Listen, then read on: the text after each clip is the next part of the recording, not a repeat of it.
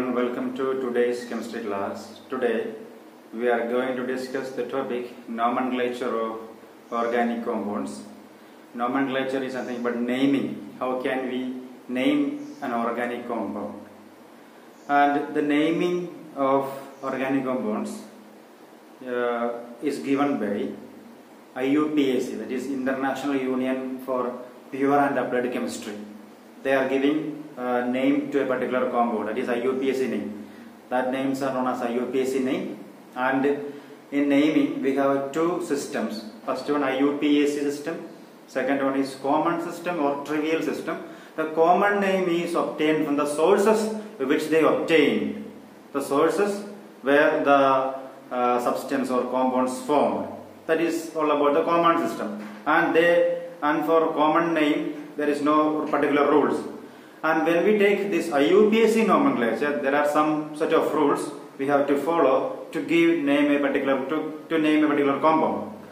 And in organic chemistry, there are huge number of compounds are there. So we have to give a particular name to a compound. So we have some rules and some points. So let us see what are the rules and what are the fundamental points we have to follow to name a compound. So let us see. So here nomenclature is nothing but naming of the compounds, naming of organic compounds. So when you discuss the naming, the first thing comes to your mind is word root. Okay, word root. So along with the word root, you can give the name of the particular compound. Word root is nothing but it depends on the number of carbon atoms. So word root is all about the number of carbon atoms that we will discuss. And we need prefix. Prefix is nothing but the word we use before the word root. The word we use before the word root is prefix. Something we fix pre to a word is known as prefix. Okay. And the third thing we use is suffix. Suffix. So after this word root, we have some suffixes. Suffix after the word suffix. So the prefix, word root, suffix. So an IUPAC name consists of all these three things. Okay. So first one prefix, second one word root, and third one suffix. So let us see, what do you mean by word root? Word root indicates the number of carbon atoms in an organic compound. It is a very important and a very fundamental point in the naming. That is, the number of carbon atoms in a compound is all about word root. So, and word root is a very basic thing in the naming. Okay. So, word root. So, here in this case of word root, we can give word root to the compounds by counting the number of carbon atoms. If in a compound only one carbon atom is there, number of carbon atom, then word root. If it is 1, number of carbon atom is 1, we give the word root meth. Okay. If it is 2, we give the word root eth. If it is 3, it is prop. And for 4 carbon atom, it is but. And for 5 carbon atom, it is pend. And 6 carbon atom, it is hex. And for 7 carbon atom, it is hept. And for 8 carbon atom, it is oct. And for 9 carbon atom, it is non. N-O-N. None. And for 10 carbon atom, it is dec. D-E-C. And for 11 carbon atom, it is undec. And for 12 carbon atom, it is dodec. Undec, dodec. Okay. So you have to learn the first 10 members up to till here. Till here you have to by heart it anyway. So for one meth, eth, prop, but, pend, hex, hept, oct, non-dec. This is the fundamental thing in naming. Two important items and other things based upon this. Naming in. So please remember this or memorize this word root. Okay. Now we have to discuss prefixes and suffixes. What are prefix and what are suffix? Okay. And if one more thing before that, if a compound contains 5 carbon atom, then the word root should be pent. Then if a compound contains 7 carbon atom, the word root is heptane. Okay, now we can discuss suffix. Suffix. So suffix is nothing but, so after the word root we use this suffix. And in this case of suffix, we have two types of suffix, primary suffix and secondary suffix. Primary suffix and secondary suffix. So in this case, the suffix is all about the character of that particular compound, or it is nothing but the branching or it is nothing but the functional group attached. Functional group attached in the carbon, and it gives the property of that compound. It indicates or it shows the saturation and unsaturation of the compound. Okay, if it is single bonded, or it is whether it is double bonded or triple bonded, or the functional group is alcohol compound or aldehyde, like that. It gives, suffix gives the functional property, or it explains the functional group of the compound. Okay, either compound compound either functional group is saturated or unsaturated, it is explained by or from this suffix. Okay, so we can discuss first one, primary suffix. What do you mean by primary suffix? Primary suffix shows the saturation property and unsaturation property of the compound. Okay, it gives whether the compound is saturated or unsaturated. Okay, and for saturated compound and unsaturated compound, we have different pattern of naming.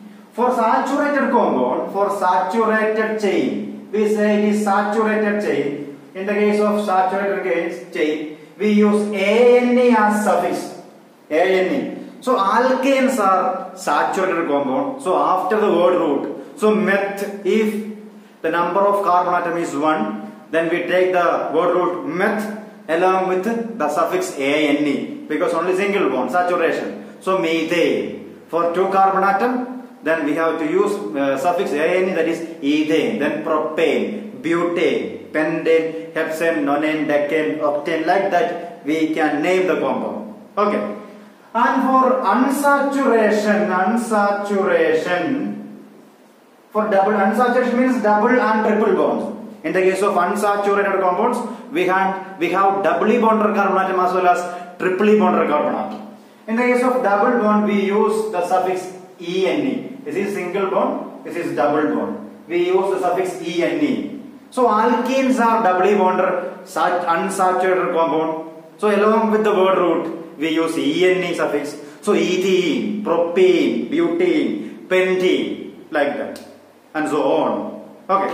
And for triply bonded compound, and if there are 2 double bonds are there, 2C double bond C. If there are 2 double bonds are there, we use DIENE, diene. We use the word diene. We can take diene. That means 2. Di means 2. 2 double bonds. So diene. Okay. And in the case of triple bonded compounds, we can take the suffix YNE as suffix YNE. Alkanes, alkane. So ethyne, propyne, butane, pentine, hexyne.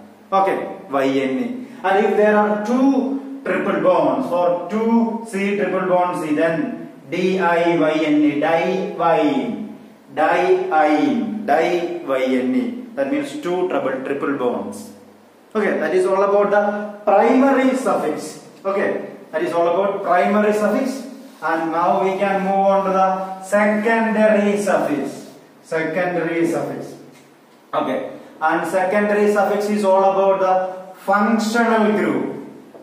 Secondary suffix is all about the functional group. How can we name suffix to a particular functional group? Or a functional group in the suffix. What are the suffixes of different functional group? Or a functional group in the functional group in the suffix that we can see here.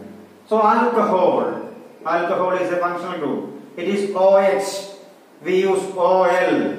Suffix for alcohol it is OL. Then aldehyde. Aldehyde is CHO. It is AL. Then ketone. That is CO. that is O-N-E suffix. Here it is O-L-A-L-O-N-E. Then carboxylic acid, that is C-O-O-H. It is O-I-Z acid. Then ester is C-O-O-R, that is O-A-T-E. Then amide, C-O-N-H2, that is also named as amide. Okay, then amine is NH2, that is also named as amine, A-M-I-N-E, amine. Okay, so for alcohol it is oil, aldehyde it is Al, and ketone O-N-E, carboxylic acid O-I-Z acid, ester OH, amide is same amide, amine is also same amine.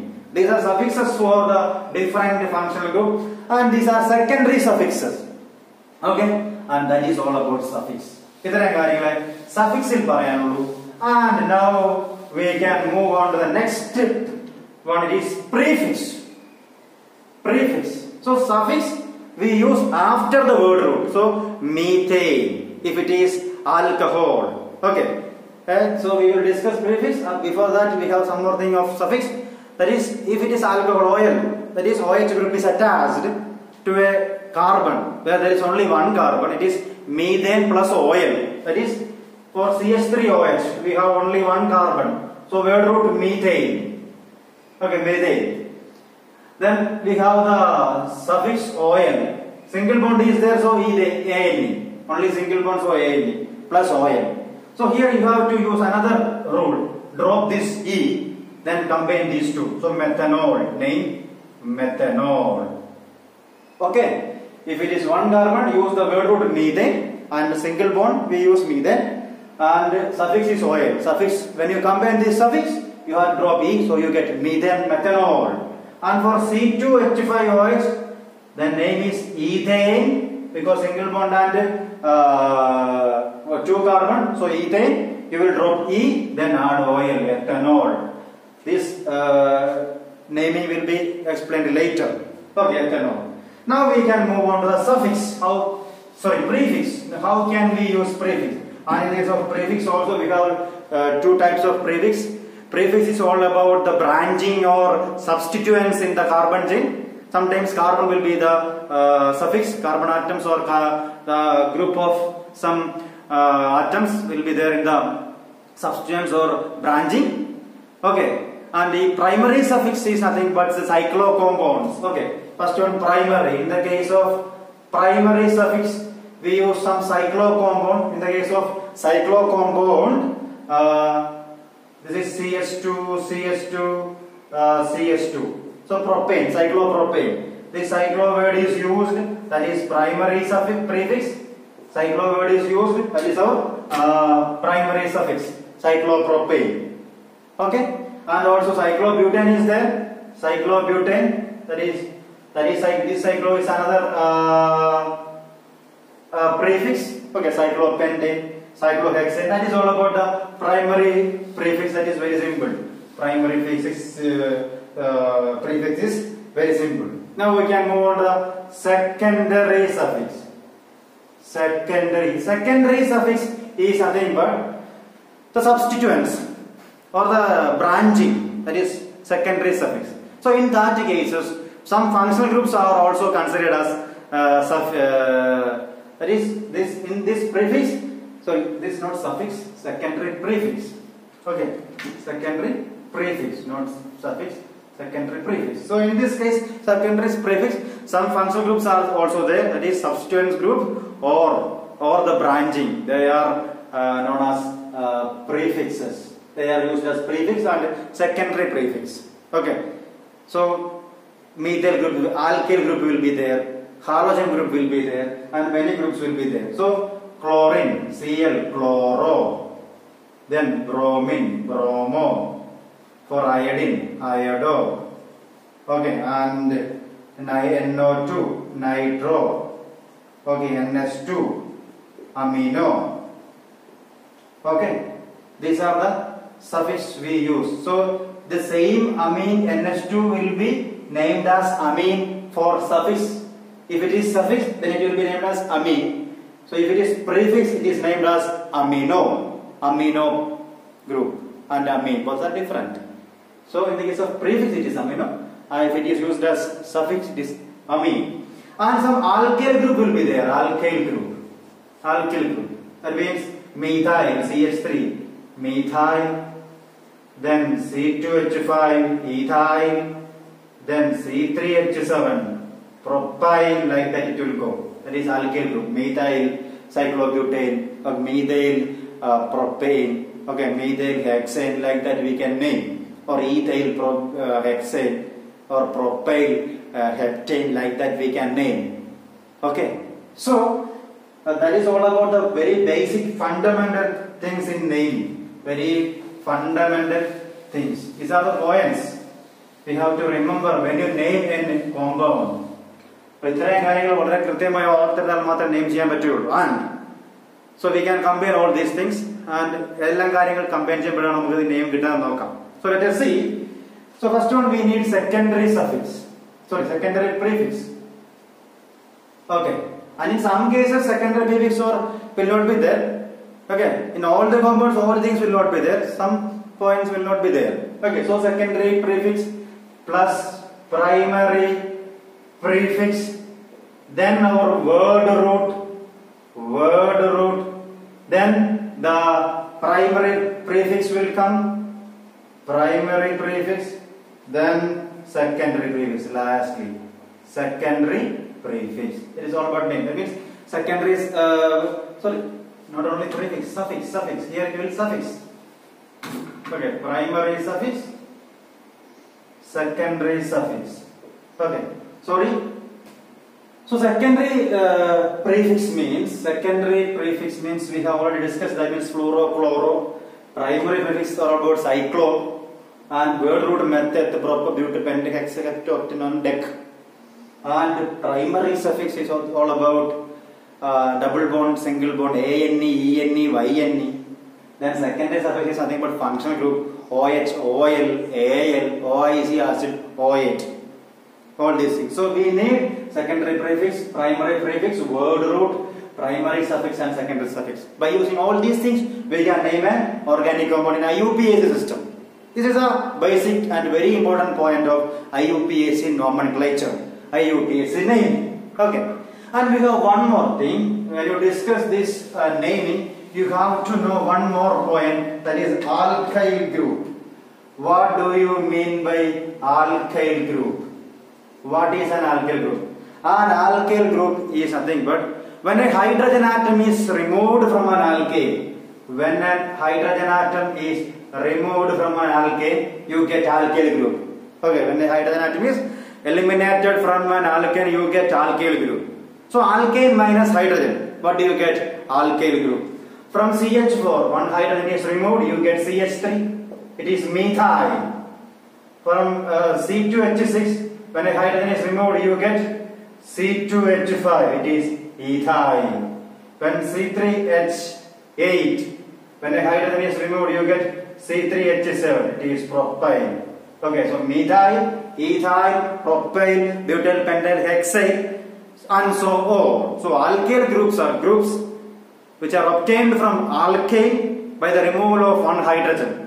Okay, and these are all about the very fundamental things of IUPAC nomenclature, and that is all about today's topic. Thank you.